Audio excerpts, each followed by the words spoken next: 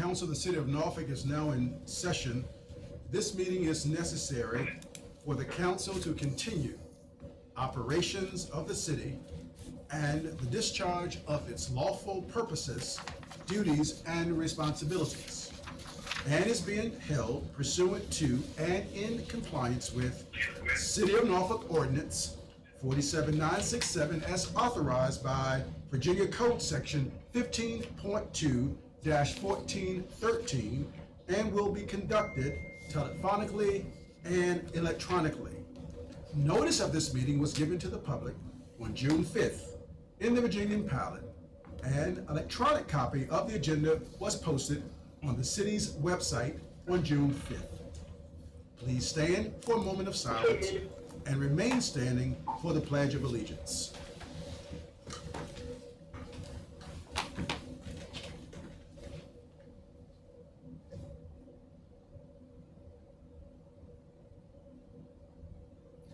I pledge allegiance to the flag of the United States of America and to the republic for which it stands, one nation, under God, indivisible, with liberty and justice for all.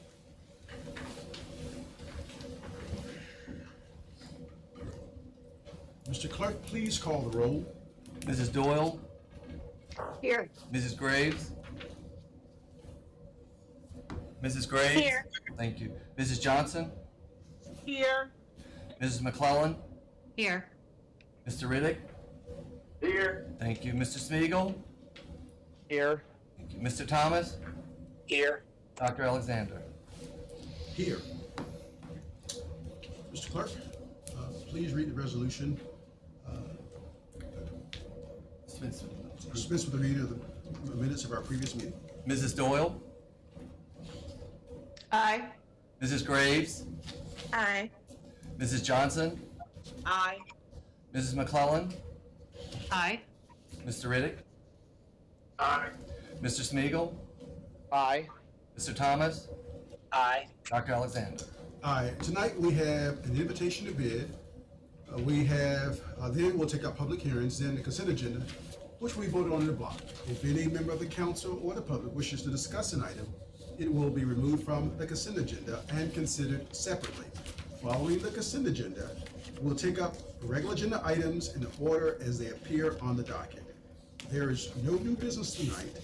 To address the council, you should have registered to speak prior to this meeting. Mr. Clerk, before we do IB1, I want to first thank the administration, thank our police department, Team Norfolk, every council member, but more importantly, the residents, corporate citizens, our faith-based community, civic organizations, and all who this past week demonstrated and protest in a very peaceful way in the city of Norfolk, in a very nonviolent way. It speaks volumes to the love and care that our residents, our corporate citizens, our faith-based community, our civic organizations, they have for our city.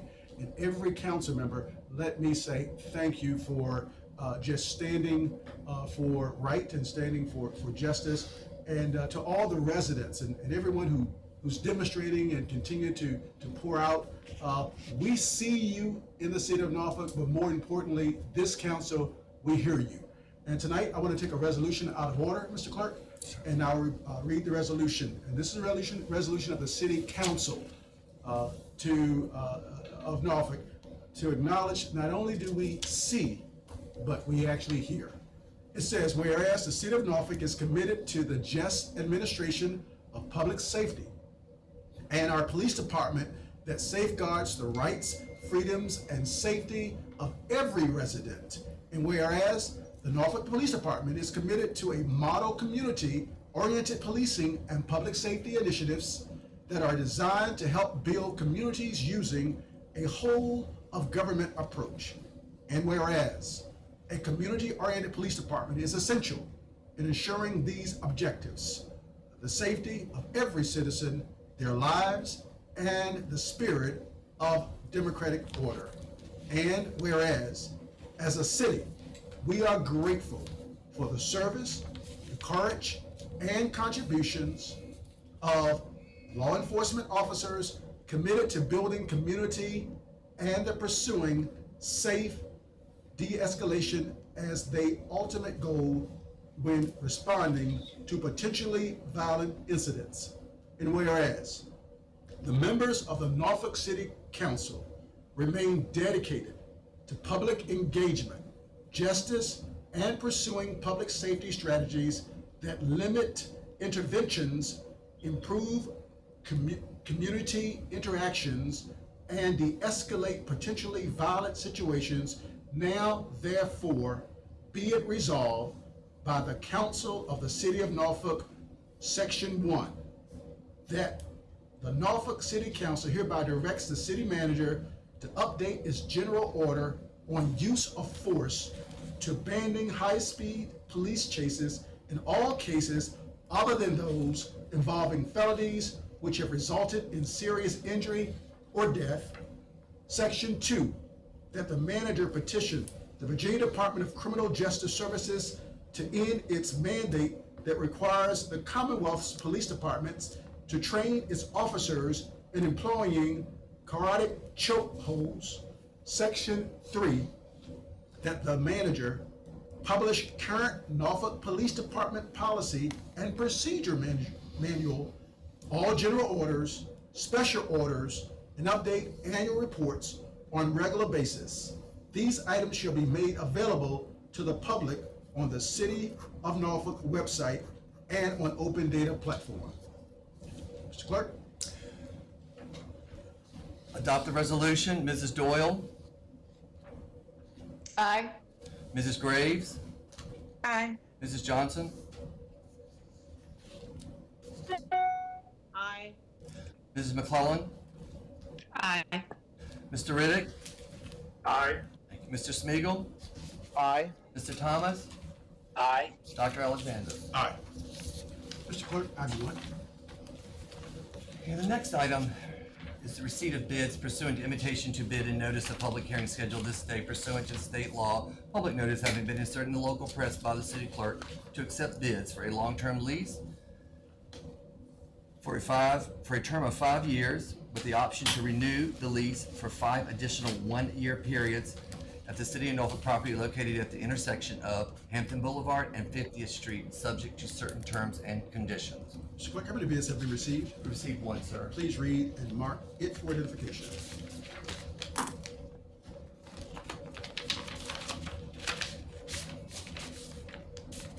Okay, this bid is from ODU, and they want to use the lot for parking for students, faculty, and staff for a term of 5 years, from and including the first day of July 2020 and ending June 30th, 2025.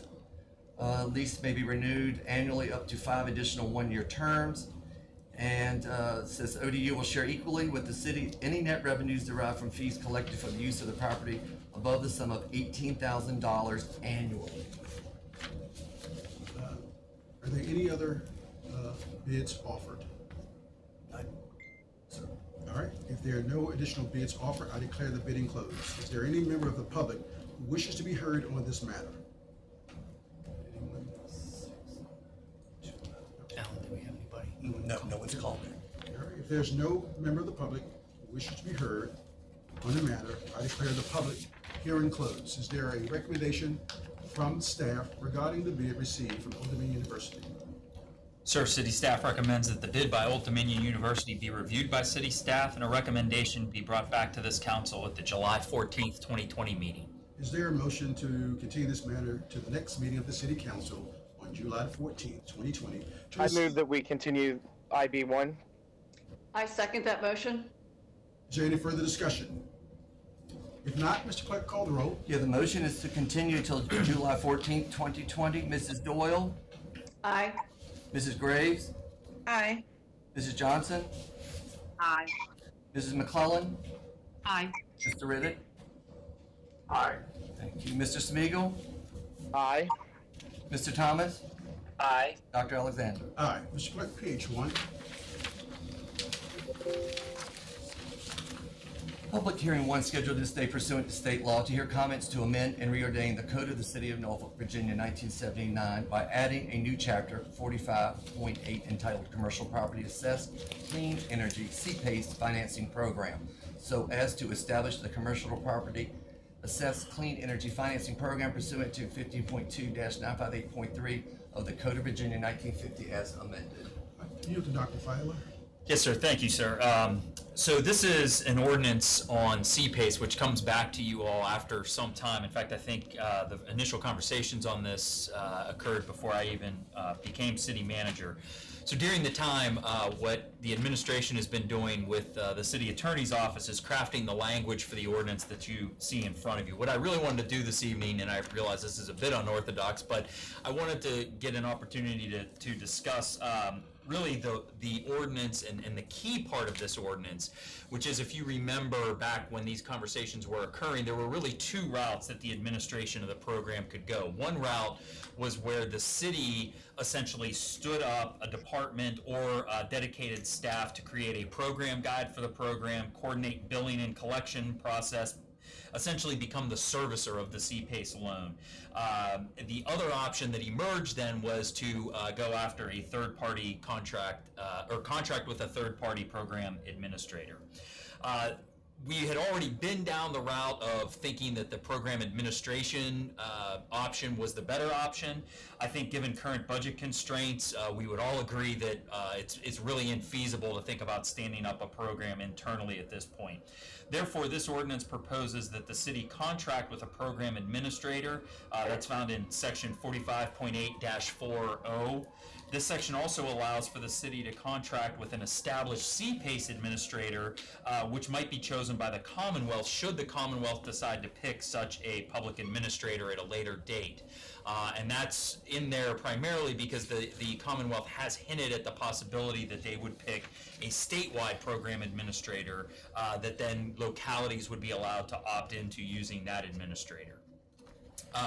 One of the points that I really want to make clear to everyone is that while we're contracting with a program administrator here, there are no net new costs to the city of Norfolk in these financial times. That would be really difficult for us to figure out a way to pay for. So the fees for the administration of the program actually come from borrower closing cost fees. We will have to come back to this body at a later date to determine the fee amount after we contract with a program administrator and we get some estimate of those administrative costs. And so we would come back with another resolution to council in terms of setting fees for this program. But I did want to make it very, very clear that the ordinance that is in front of you this evening is to go the third-party administration route and not handle billing, collections, servicing, the program guide, and indeed the whole application process for this internally. We will contract with a program administrator for that. Thank you, sir. Thank you. Mr. Mayor, Yes, Ms. McClellan. Dr. Filer, thank you for that additional information, but since people haven't heard about what CPACE is for a long time, maybe it would be helpful to have just a quick overview as to why the city want to adopt this as a financing tool for our property owners to enlist or create resilience infrastructure, energy efficiency infrastructure, and renewable energy infrastructure. And this is a really great financing tool that we can allow a new development and redevelopment in the city of Norfolk. And it's a tool in our toolbox that, to your point, Chip, will cost the city nothing. So we've been working on this. Councilwoman Johnson and I have been talking about this for so many years, and we're really excited to get here. So I appreciate the minutia of the administrator issue, but at the top level, this is just going to allow us, hopefully, to attract development that will fit with our climate action plan and our resilience quotient for the city of Norfolk. So just want to make sure that was included. Thank you. Mr. Mayor, can I ask a question? Yes, Ms. Doyle. When is the effective date of the administration of this program? I mean, we have period of time where we have to engage in an RFP process in order for us to contract with the program administrator. So should this be passed by council this evening, we would immediately begin the RFP process for the program administrator. We then need to sit with the program administrator, identify what the program fees would be. Then we would have to come back to council to have an additional resolution laying out how we would charge for the administration of the program. So we have a bit of time yet before we would get to actually launch the program. I guess use the phrase launch loosely there. But once this is approved this evening, we would proceed forward in a pretty expeditious fashion to be able to move forward with anybody that would want to take advantage of this program. Thank you.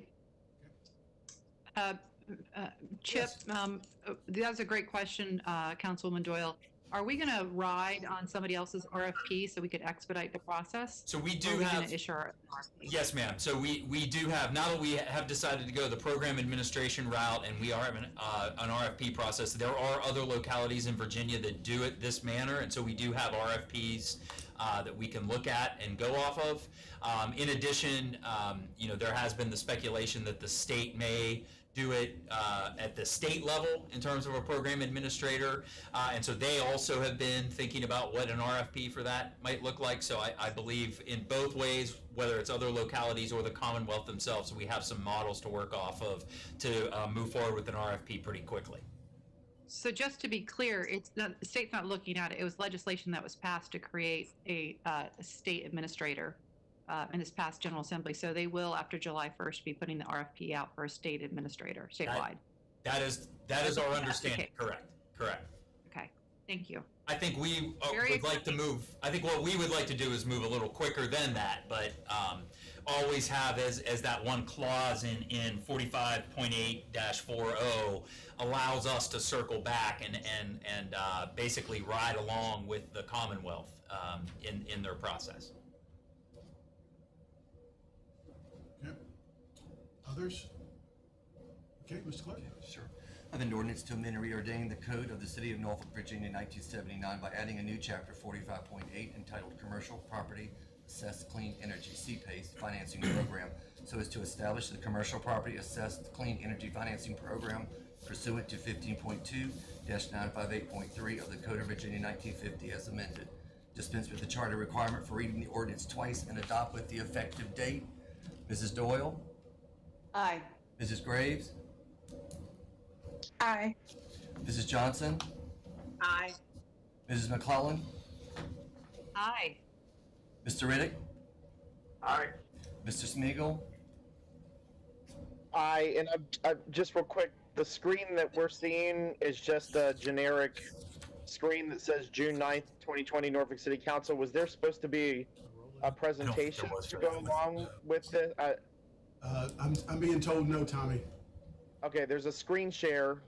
Yes. That is just a generic screen share. Just wanted to let you guys know that. Okay, But aye. thank you. Mr. Thomas? Aye. Dr. Alexander? Aye. PH2.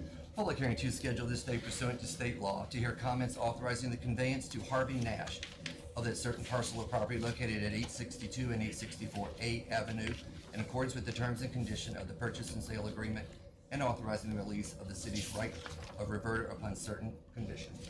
I have an ordinance authorizing the conveyance to Harvey Nash of those certain parcels of property located at 862 and 864 A Avenue in accordance with the terms and conditions of the purchase and sale agreement and authorizing the release of the city's right of reverter upon satisfaction of a certain condition. Dispense with the charter requirement for reading the ordinance twice and adopt with the effective date. Mrs. Doyle?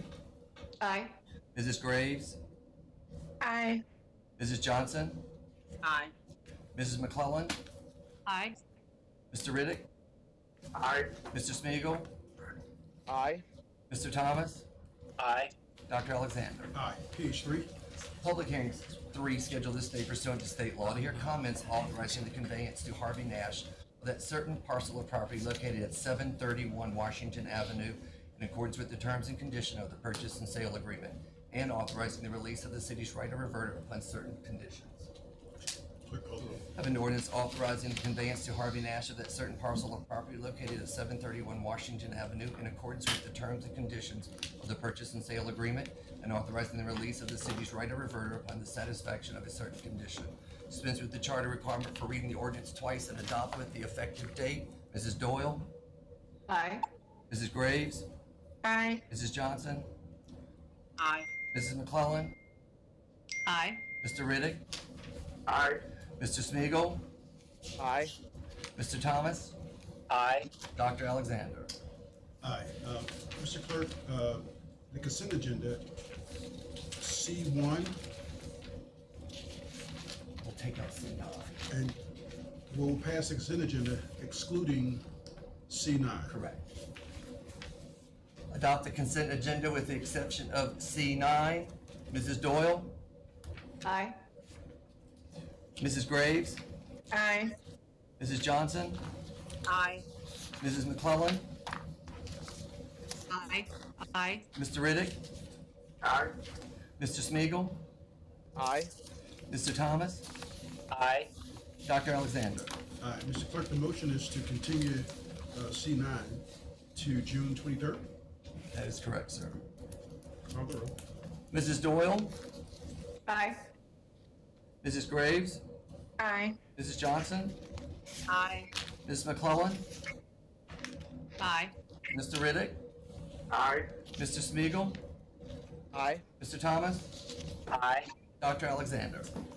Aye. Mr. Clerk? R1. R1 is an ordinance approving the exercise by the Norfolk Airport Authority of powers conferred by Chapter 34, Acts of Assembly of Virginia of 1918 as amended, and Section 144 of the Norfolk Charter as amended, in conjunction with the issuance of not to exceed $30 million of the airport's revenue obligations to finance the design, acquisition, construction, and equipping of certain capital improvements at Norfolk International Airport, and to pay costs associated with the issuance of such obligations. Mr. Clerk, call the roll. Dispense with the charter requirement for reading the ordinance twice and adopt with the effective date. Mrs. Doyle? Aye. Mrs. Graves? Aye. Mrs. Johnson? Aye. Mrs. McClellan? Aye. Mr. Riddick? May I ask a question? Yes, Mr. Riddick. Yes. Where are we on that new runway? Did they turn us down? Are we trying to get it? Or Heads, what? yeah. I think the best way to say it is that we're still working on it. Okay. Okay, I vote aye. Thank you. Mr. Smiegel? It's my understanding that the military wrote letters opposing the second runway, but they're continuing to work on working with the military on that. That's correct. Rock. Yes. How do you vote, sir? Aye. Thank you. Mr. Thomas? Aye. Dr. Alexander? Aye. R2. R2 is an ordinance approving an amendment to a lease agreement between the City of Norfolk and Vessel Craft Coffee LLC for the space located within the Norfolk City Hall. Dispense with the charter requirement for reading the ordinance twice and adopt with the effective date. Mrs. Doyle? Aye. Mrs. Graves?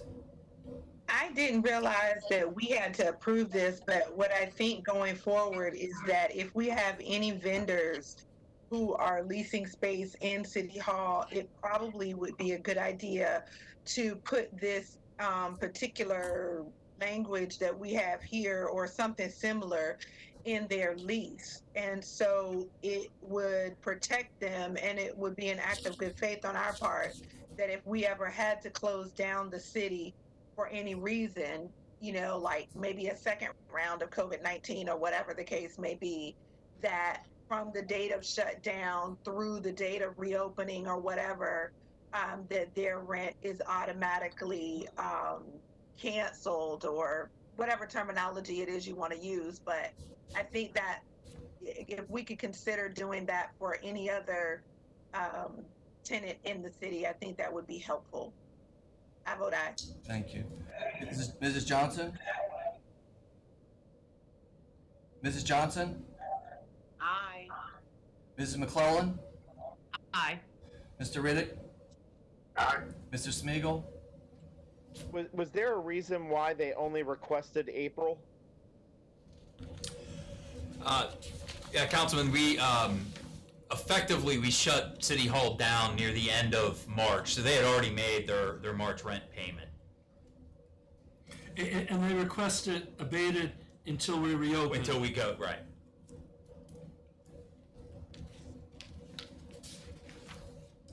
Okay, I'm sorry, I missed the part that said until they were. But I was only looking at the April 2020. Aye. Oh, I see. Mr. Thomas? Aye. Dr. Alexander? Aye. Thank you. R3. R3 is an ordinance amending the FY 2020 Annual Appropriations Ordinance number 47636, so as to accept, appropriate, and authorize the expenditure of grant funds up to the sum of $8,928,000 from the Commonwealth of Virginia Children's Services Act funds pool and previously appropriated local matching funds in the amount of $3,172,000 for the Children's Services Act program from the city through its Department of Human Services and $300,000 from the School Board of the City of Norfolk. Dispense with the charter requirement for reading the ordinance twice and adopt with the effective date. Mrs. Doyle? Aye. Mrs. Graves? Aye. Mrs. Johnson? Aye. Mrs. McClellan? Aye. Mr. Riddick? Aye. Mr. Smeagol? Aye. Mr. Thomas? Aye. Dr. Alexander? Aye. R4. R4 is a resolution requesting that the Circuit Court of the City of Norfolk order a referendum on the question of whether casino gaming shall be permitted in the City of Norfolk to be included in the regular general election of November 3, 2020. Adopt the resolution. Mr. Mayor, could I ask a quick question? Yes, Mr. Smeagol.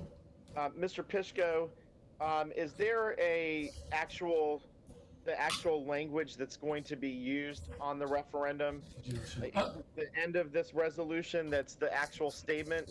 There is language in the state code, and I don't believe that we put it in this resolution. But the language is in the state code that is legislated. That language will be given to the court and the registrar. Is it do you remember if it's I'm trying to remember, it's been so long since we talked about it, but is it a generic statement about approving gaming casinos, not specific to Pamunkey Indians or any type of language like that? Yes, I believe you're correct. It's approval of the concept. Yeah, Tommy, from my recollection, the language speaks very generally, shall gaming be permitted in, and there are 5 localities, of course, that the General Assembly cited in the legislation. And so the language will be very general, asking shall gaming be permitted in the City of Norfolk. And okay. All right, thank you. Okay. Mrs. Doyle? Just to, Mr. Mayor, just to clarify, this still has to go through the lottery board for. Yes. That is correct. So actually, yeah, Councilwoman, that's a good point. So part of the referendum is also the approval by the lottery, subject to the approval by the lottery board. So I think, so I have it right here. So it's, shall casino gaming be permitted at a casino gaming establishment in your location as may be approved by the Virginia Lottery Board. Okay. Very general. Okay. Adopt the resolution. Mrs. Doyle? Aye. Mrs. Graves? Aye. Mrs. Johnson? Mrs. Johnson? Aye. Thank you. Mrs. McClellan? Aye. Mr. Riddick? Aye. Mr. Smeagol? Aye. Mr. Thomas? Aye. Dr. Alexander? Aye. R5. R5 is an ordinance granting conditional use permits to authorize the operation of a convenience store with the sale of alcoholic beverages for off-premises consumption and the sale of smoking or vaping products named Marketplace Soups and Salads on property located at 100 Brook Avenue. Mr. Clerk. Dispense with the Do you have charter. a question, Mr. Mayor? Yes, Mr. Riddick. Yeah. The vaping, is this an item that, the health are saying that it's bad vaping? Mr. Riddick is off premises.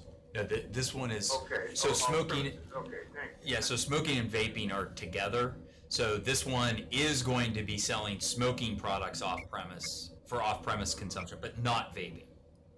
So the vaping is going to be on premise? They're not doing vaping. So, okay, They're not selling or doing vaping. Okay, Mr. Riddick, that, It's smoking products off premise.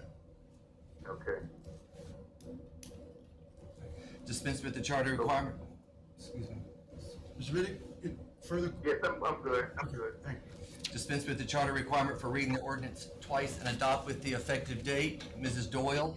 Aye. Mrs. Graves? Aye. Mrs. Johnson? Aye. Mrs. McClellan? Aye. Mr. Riddick? Aye. Mr. Smeagol? Aye. Mr. Thomas? Alan, I abstain from this one. Thank you. Dr. Alexander? Aye. Mr. Clerk, R6, is there a motion? Yeah, the motion is to continue this, sir, to June the 23rd. Okay. Mrs. Doyle? Aye to the motion to continue till the 23rd. Thank you. Yes, ma'am. Correct. Mrs. Graves? Didn't we already continue this once before? That's correct. So why are we continuing it again? I know there's a motion, but what's the reasoning behind it? That I wasn't aware of the motion, but I am aware that what they're proposing to do is use gray machines. Uh-huh. And I know that the authority to operate gray machines outside of an ABC establishment is very uncertain and does not permit the Queen of Virginia machines, which they, I think, intend to use. So I think there are several questions still about it, but I'm not the one that was aware of the motion to continue, but I was aware that there are issues with gray machines, notwithstanding last session's legislation. And you said gray machines are cleaner green machines? What did you say there? Queen. The primary distributor is a company in Pennsylvania that trades under the name Queen, and the Queen machines provide cash payouts. That they are what we typically refer to as gray machines, and that this operator includes Queen machines, which is not permitted in the family entertainment centers, but is permitted in ABC establishments just for 1 year. And so I know there are questions and issues, but I don't know. I assume that's the reason that we've asked for it to be continued because of these questions. Just some clarity. And Angela, I can help a little bit too with this. The purpose of the law that was passed by the General Assembly to allow these to operate was in existing establishments that had ABC licenses. This establishment does not have an existing ABC license, and so when the last time the gaming committee met on this, there was so much misinformation and lack of information about the intentions of the General Assembly with these establishments that we have come up with a lot of new information and now have a better understanding. In fact, I will be speaking with Councilwoman Johnson, but we will probably have to move our date up of our gaming committee, which I think was originally supposed to meet after this date, in order for us to be able to consider with this new information that's there. And this establishment has operated previously as a vape establishment that had 4 machines in it, and they're requesting to go up to 60 machines. And I believe they have applied for an ABC license now, but all of this has to be done by June 30th. There is a $1,200 tax per machine per month that's been established for 1 year, and the locality gets $144 per machine per month off of any gray machine in Norfolk. So this includes the ones that are existing in 7-Elevens. And so the gaming committee will need to discuss whether or not these types of establishments were what the General Assembly's intentions were, and bringing that recommendation back to council which I don't believe it was originally the intentions of the General Assembly for these to pop up. So just to give you an example, this would be a mini Rosie's. So if you can imagine a Rosie's establishment with 60 of these kind of gambling machines in one location with just alcohol, no food. I think it's something that we need to have some continued conversations. And I believe there's a few more of these that may pop up before the end of the month. And so the gaming committee would like to discuss this further. So how can they have alcohol and no food? I thought you had to have food if you had alcohol. I believe that's correct. And this new legislation clearly permits gray machines for a year if you have an ABC license. And so I understand some entities are just getting the license in order to have the gray machines and may or may not qualify to serve the alcohol, but believe that they qualify for gray machines because they've got the license. So as Mr. Smeagol says, this legislation becomes effective on July the 1st, and there appear to be some creative thoughts about how to get in the window and have gray machines for 1 year and see what the General Assembly does next year. Okay. I vote aye on the continuance. Thank you. Mrs. Johnson? Thank you, Councilman Smeagol, for trying to sum up what the gaming committee's work has been, and there still is a lot of work that we have to do. Even though the legislation has been passed, there's still gray areas. Aye. Mrs. McClellan? The gray machine is gray areas? Legislation. Yes, I vote aye. Thank you. Mr. Riddick? Aye. Thank you. Mr. Smeagol? And just real quick, I forgot to mention, we originally thought that the tax on this that was coming back to the locality was $1,200 per machine every month.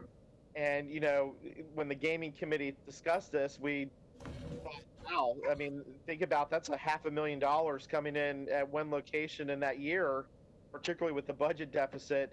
But we unfortunately found out that 84% of that is going actually to COVID relief, and only 14% comes back to the locality, and then 2% to the ABC board for operational purposes. So there were some, like Andrew said, gray areas with the gray machine legislation, and we've been working through that. So we appreciate everybody's patience. Aye. Thank you. Mr. Thomas? Aye. Dr. Alexander? Aye. Mr. Clerk, you have others? Yes, R7 is a resolution appointing Kim Y. Suttereth to the Norfolk City Planning Commission for a certain term. Adopt the resolution. Mrs. Doyle? Aye. Mrs. Graves? Aye. Mrs. Johnson? Aye. Mrs. McClellan? Aye. Thank you. Mr. Riddick? Aye. Mr. Smeagol? Aye. Mr. Thomas? Aye. Dr. Alexander? Aye. And I have one other, sir. Clerk, go right on. Can I add something, please, to that? I think it's great because we just appointed Kim, and today is her birthday. Oh. So it's a great birthday present. We gave her a lot of work to do, but she's up to the task for it. Thank you. R8 is an ordinance to schedule 2 public hearings, one on June 24th, 2020 at 6 p.m. and one on June 25th, 2020 at 6 p.m. in the council chamber to hear comments related to the adoption of the proposed Second Amendment Initiative Ordinance. Dispense with the charter requirement for reading the ordinance twice. Mr. Pishka, can I ask another question? I apologize. Yes, Mr. Smeagol. I know this was added on last minute. I asked this question the last time we did this public hearing, but are we permitting those speakers who spoke at the first public hearing to speak on the same issue on the second day of the public hearing?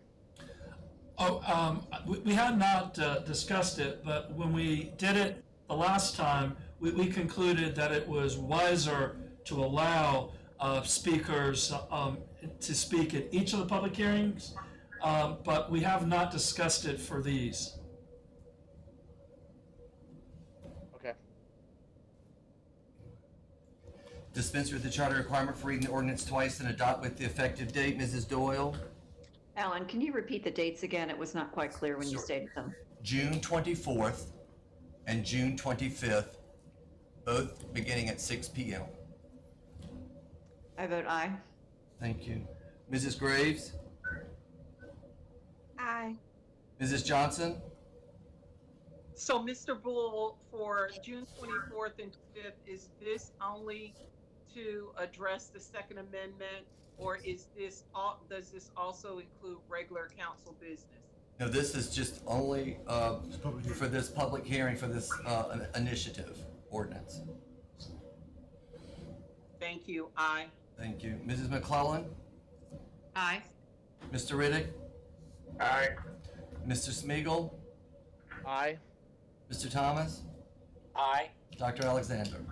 Aye. That's all I have, sir. Thank you. Please adjourn.